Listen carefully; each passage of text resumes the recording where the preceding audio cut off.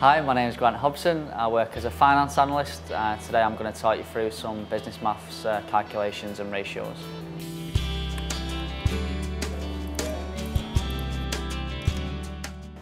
How to calculate dividend yield.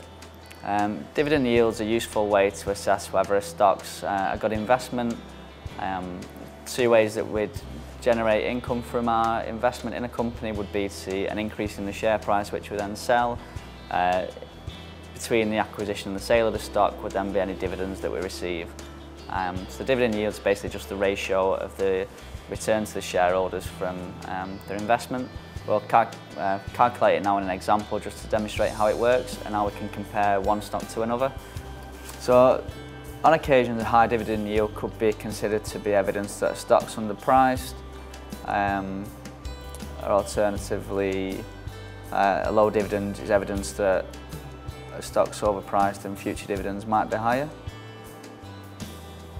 If we look at an example just to calculate dividend yield, you can see the formula.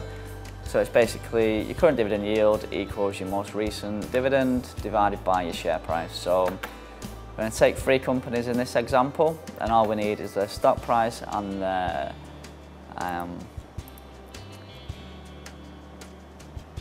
dividend. So the stock price in company A is £8.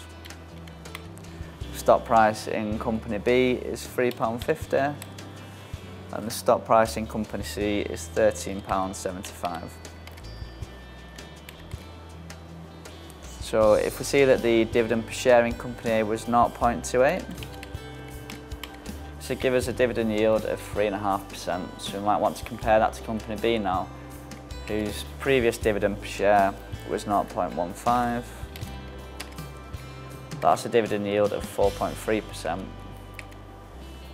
And dividend per share for the final company C, we say it was 80p, which is a dividend yield of 5.8%. So we'd say that company C, the higher stock price, looks like a more established company, is issuing higher dividends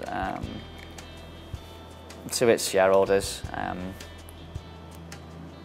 and that'll be one that's more appealing than the others if we're looking to generate a return from dividends as opposed to share price increase.